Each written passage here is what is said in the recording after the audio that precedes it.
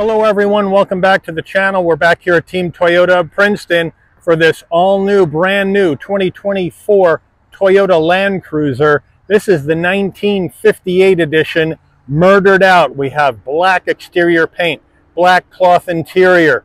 We have dark graphite wheels. We have the iForce Max engine. We got a lot of action going on in this 1958 edition. 1958 edition meaning back to basics, according to Toyota media, back to the homage to the original FJ25 Land Cruiser. So let's dig in.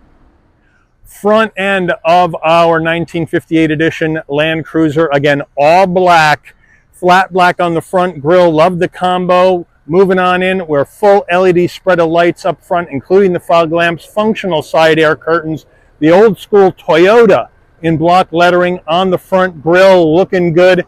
See those fender flares coming out over the wheels. Cover those up, flat black around the wheel well, set up for off-road duty. Now, when we're looking at our wheel and tire setup, we're looking at an 18-inch dark graphite machined aluminum alloy wheel. Toyota badge on the center cap. These wheels are wrapped in Yokohama Geolander all-season tires, 245 on the width, a 70 series sidewall 18s, all four corners, four-wheel drive. Moving on out, we get the full picture of this rugged off-road looking Land Cruiser. Let me know how you like this boxy shape and what Toyota did with the design on this. I think it looks really, really good. We're looking at 8.7 inches of ground clearance, in case you're wondering. And of course, we have those Predator side steps to step up into the vehicle. Coming on in closer, we're going to come up to our side view mirrors, and we're going to go flat black on the side view mirror, LED turn signals. We have color matched front and rear door handles. Up top, we do have the optional roof rack, color matched roof, no sunroof. Back end of our Land Cruiser, the big boxy shape, we do have the wiper down below on the glass because we don't have much of a roof spoiler coming off the top. All black lettering on the back except for the iForce Max engine call out. Full LED spread of lighting in the back, as well as your flat black on the rear bumper. Right in the middle of the rear bumper, that is going to cover up right now your tow hitch. We'll go over those numbers when we take a look at the engine. And then our exhaust is tucked up underneath the left side of the vehicle.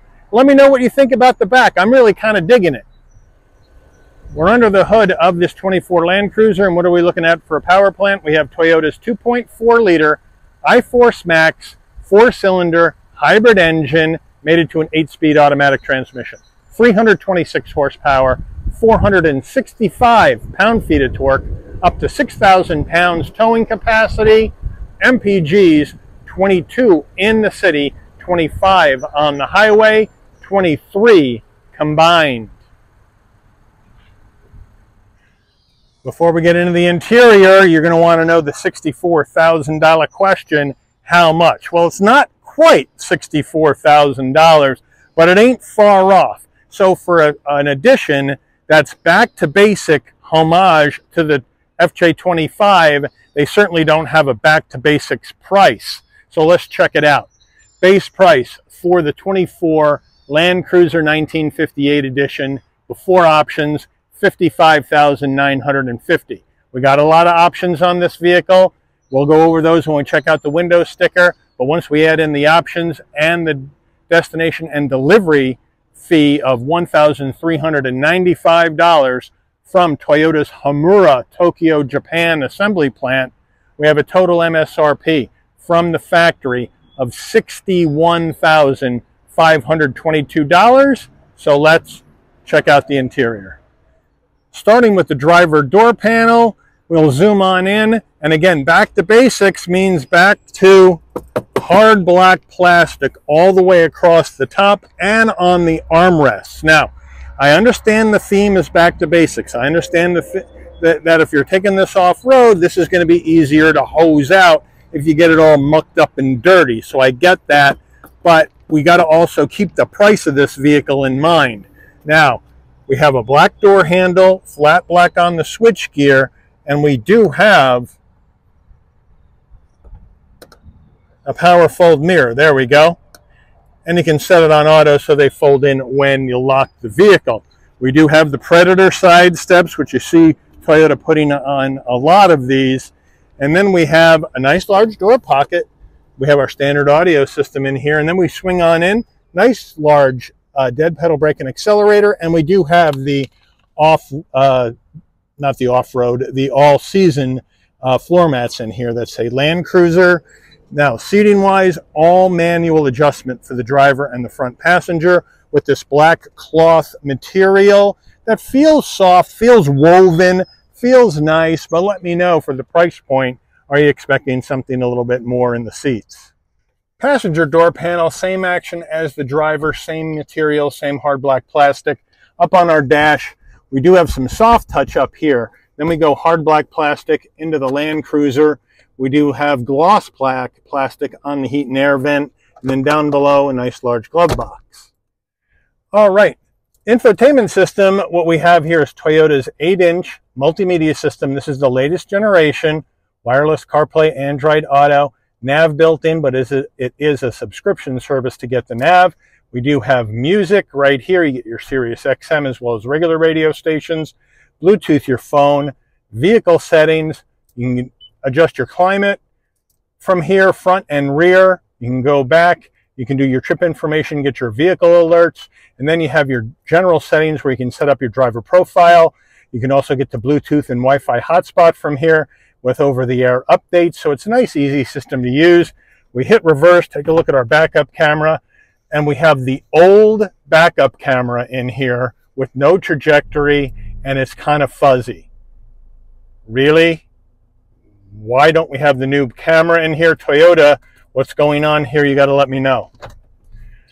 We have a volume knob right here, two cup holders, two heat and air vents. We have four-way hazards. We have dual climate. We have 3-stage heated seats for the driver and the front passenger, and a heated steering wheel. So they got you covered there. Down further, we have 3 USB-Cs, and then we have an area to lie your phone, but we do not have a wireless charging pad. And this would have been nice to have been rubberized because this is just plastic and things are going to slide around. Now, moving down further, here's the gear shift that's going to take you through this 8-speed automatic transmission.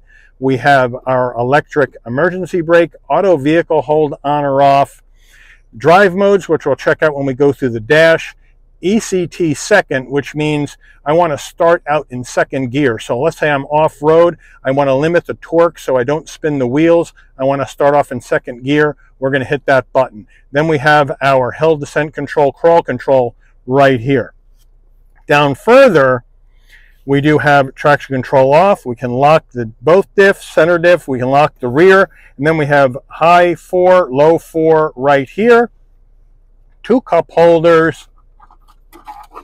Toyota key fob right here. Pretty plain. Lock, unlock, panic button.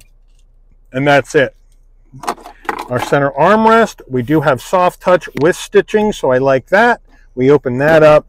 And we do have a nice large area for storage. Toyota steering wheel, I have a nice leather wrap wheel, feels good in my hands, nice width, the old school Toyota block lettering on the horn button, round bottom wheel. I have enough room to get in and out of this Land Cruiser, so no problem. We're going to go flat black on the switch gear. On the left side, we're going to have our telephone commands, voice commands, controls for the digital dash, volume. On the right, we're going to have safety suite controls, cruise control, seek for music, modes for the infotainment system.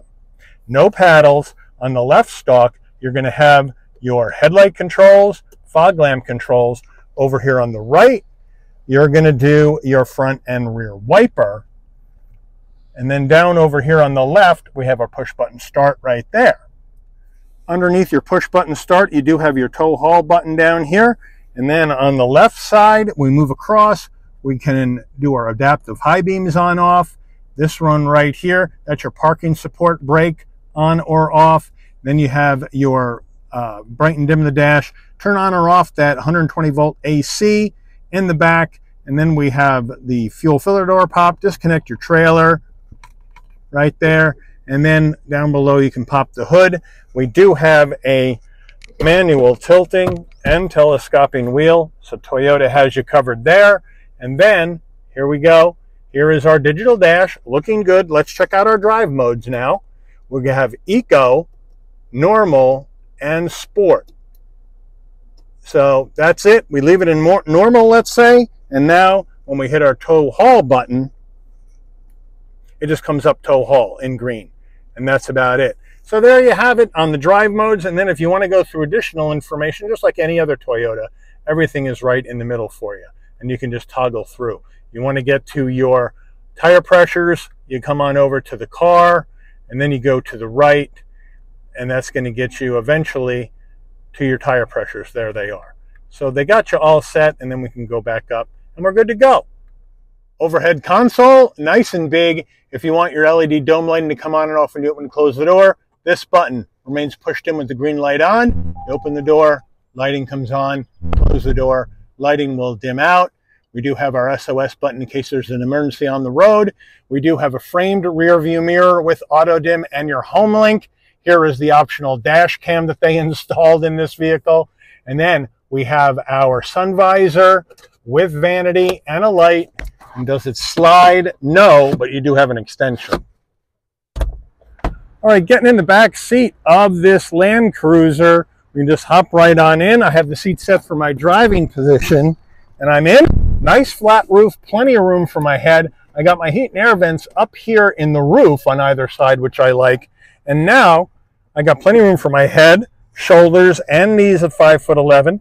We do have cloth all the way down. We have a seat pocket behind the driver and the front passenger. And then we have right up here, we have a nice area, command center action, where it says Land Cruiser on top. You got rear climate control, which I have set on auto right now. Plus, you have a 12-volt and 2 USB-Cs for your rear seat passengers. So they got you covered there. Rear door panel, same action as the front. It's all hard black plastic, including the armrest. Now we take a look at our seats. Again, the black cloth, just like the front, but they do feel pretty good. It's a nice woven feel, so they don't feel inexpensive. And I guess they decided to go with this back to basics look to go with the cloth. But let me know what you think about that. And then we have our armrest, nice and soft, 2 cup holders. So overall, it's quite comfortable back here in the back row. Getting in the tailgate area of your Land Cruiser, you can do it 2 ways. You can either pop the glass or bring up the whole tailgate. But if you don't need the whole tailgate open, just come up to the back. There's a button right here on the left side of the rear window. Hit the button, you hear it pop, up it comes, and then you can deposit something or take something out and you're good to go. And then close her back on up and you're all set. Now, if you do need to open up the whole tailgate, it is a manual tailgate. You hit the button underneath the O in Toyota, and then you got to lift up. And it is substantial as far as weight, so be prepared for that. But with the rear seats up, we're looking at 37.5 cubic feet of cargo space in the back of this Land Cruiser, and the spare tire is underneath the rear bumper of the vehicle. So you got the spare, so thank you Toyota for the spare. Now, what do we have here in the back? Well, we do have a home power source right here, so they got you set there. We have the all-season Land Cruiser floor mat. Open up this, we have an area for storage right here, and we have a similar panel that you can open right behind the rear seats for more storage as well. And I'll show you that when we go ahead and put the rear seats down. But we do also have USB-Cs right here in the back and cup holders. To get the rear seats down, we have to go to the side of the vehicle. Open it up. And now there is a button right here, a lever, and you hit it, hold it, and up it comes, just like that. Now, if you want to get access to that other panel, I'm going to crawl in the back and give you an idea. The other panel is right here, and you can lift it up and you can store stuff right there as well. And then, of course, to get the other side down, we just come to the other side and we can do the same thing. And now, as we come to the back, we got more room for additional items if you so choose. All right, for the first time, the window sticker for the 24 Land Cruiser 1958. Here it is. No safety ratings yet. Here's our fuel economy out of this iForce Max engine. That's not too bad for a heavy vehicle. Land Cruiser's over 5,000 pound curb weight. Standard equipment. Toyota Safety Sense 3.0 with pre-collision. Good move. Options. Let me know what you would take off of this list. There's probably a lot I would take off.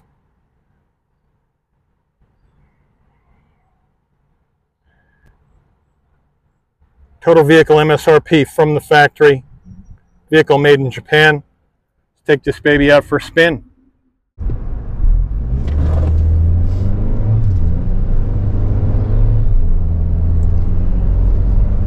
All right, so we're out on the road in this 24 Land Cruiser 1958 edition action, and we got great visibility out the windshield, side view mirrors, side glass, rear window, no problem.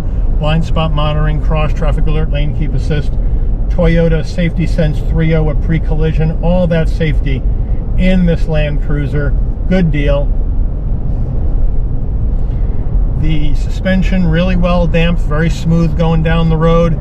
Steering feel very nice. Now we are in sport mode right now, but the steering feels good. It's not vague. It's pretty responsive. When you turn the vehicle, it turns exactly where you want it to go.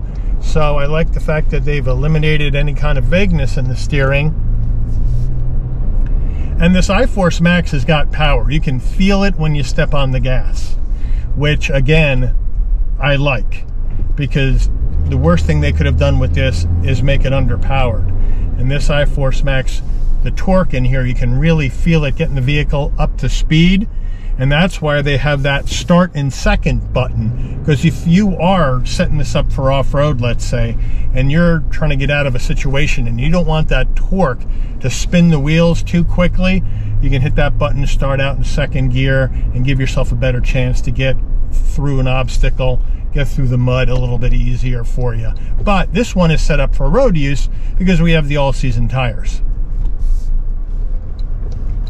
Now the 1958 edition, like I mentioned earlier, Toyota's calling it a back to basics homage to the FJ25, which is the original. And so I can understand with that kind of vibe that they want to get. I can understand we got cloth seats and we got plastic on the doors because it's supposed to be a back to basics vibe in this vehicle, an old school vibe in the vehicle, which I get. But it's 61 grand, and that's a lot of money for a vehicle this size. So let me know what you guys think about the ethos of this and about the pricing of this vehicle. Now this one, of course, has a lot of options on it that I probably wouldn't even need to put on if I was buying one myself. So let me know what you think you would need and what you would take off. Maybe we can get this thing down into the $57,000, $58,000 range, and then would this 1958 edition be more attractive to you? Let me know that in the comments as well. But we're going to make the turn. We're going to check out the brakes. Nice and straight. Now we're going to feather in the gas because we have a new engine, but this torque is crazy good. And down the road we go, no problem. Gets it right up to speed very nicely.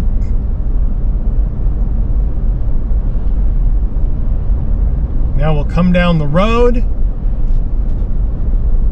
take this left turn, ease on the brakes, and it wallows like crazy.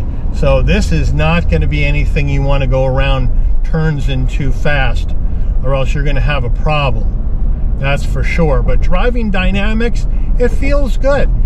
It feels like it's accomplishing what Toyota wants to accomplish, because one of their biggest mistakes, I thought, was taking the Land Cruiser out of the US market a couple of years ago, and the only way you could really get one was to buy a uber expensive Lexus LX.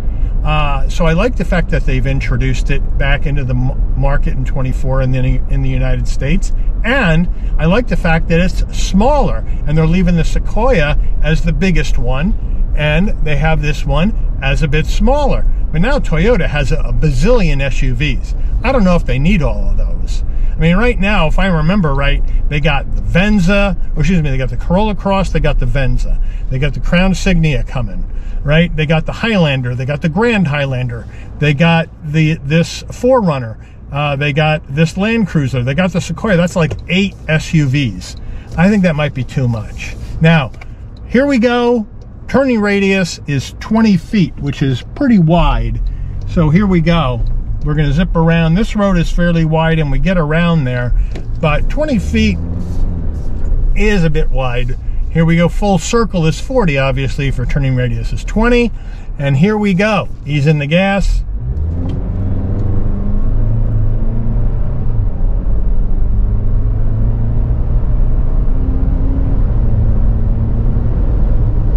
And it really gets up to speed nicely. But one thing you're going to notice, I'll shut up for a second. If you can hear that, we do have some wind noise, but a lot of that has to do with the roof rack up there. The roof rack is like a brick going through the air. And what I can hear in wind noise, a little bit's coming from the windshield. Most of it's coming from that roof rack. So overall, I think they did a really good job sound deadening this Land Cruiser.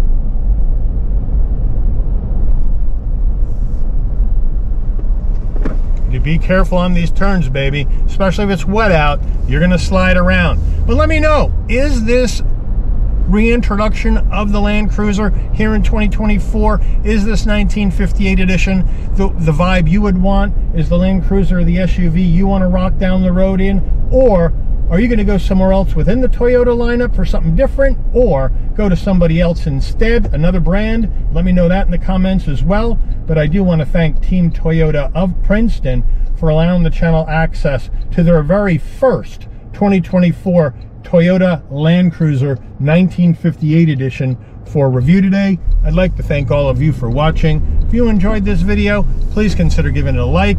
Please also consider subscribing and turn on that notification bell so you never miss another Shabby's Rides video.